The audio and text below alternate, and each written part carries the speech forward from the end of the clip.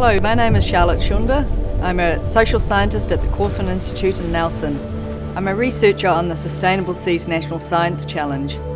As part of the project Ecosystem-Based Management Enabling Narratives in New Zealand, I worked with Vicky Smith. I'm an artist. I create multidisciplinary projects that engage the community with the environment. Together we produced Oceans Mesh.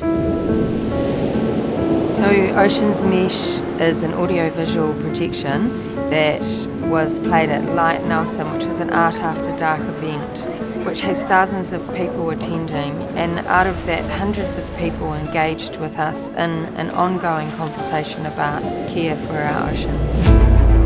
So as part of the production of Oceans Mesh, we interviewed researchers in the Sustainable Seas research community, so people with expertise in marine ecology, social sciences and Mātauranga Māori. Oceans Mesh is not a literally true story, but it's a combination of a series of stories that were shared with us. We created a frame that people could come into and be part of the conversation.